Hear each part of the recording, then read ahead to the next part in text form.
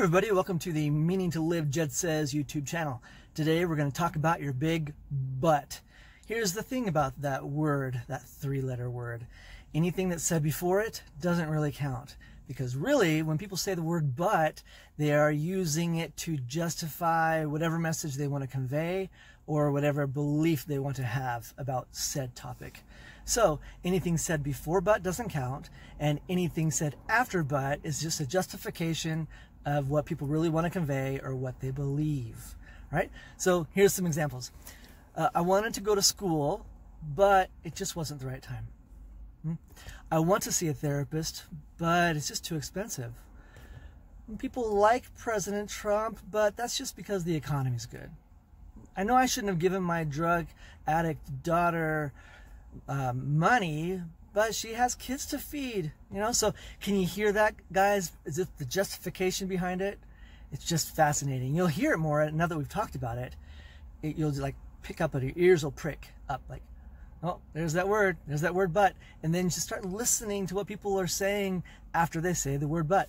Anything that comes before it doesn't matter, because when the word but shows up, the big but, then you just start expecting the justification of whatever they want to convey or what they want to believe about the story they're telling, usually about themselves. The story we tell ourselves about ourselves. Good stuff. So tricky buts. There's some ways that people get around this. They use the words like however. It's still you know, still not valid. Yeah. However is what they use. They use the word and yet, and then they use the word still, right? Yeah. I want to go to school, still it just wasn't the right time. So they'll use different words to mimic this justification. And justification is a thinking error. It's a big one.